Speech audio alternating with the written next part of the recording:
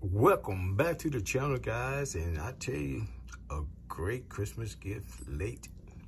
Coach Kelly, the defense coordinator, is leaving Colorado. For them defensive plays he was calling this season, he should have been gone long ago. Anyway, guys, that's great news for me. Defensive coordinator Charles Kelly got the boot. Well, he's going to another college, but to me, I'm really excited and happy he's gone. Because I can't believe, I'm not even a coach. But on Madden 23, I'd be calling better plays than that. And that's on that. No, correction, Madden 24. I'd be calling a lot better plays than what he's calling. I'm saying with his experience, and he's calling those plays, come on.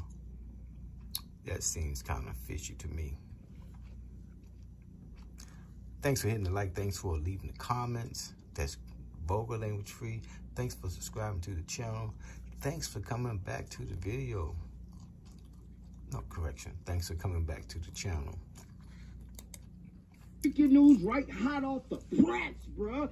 So it looked like Charles Kelly might be up out of that, dog. Reports are starting to come out that he's looking to leave.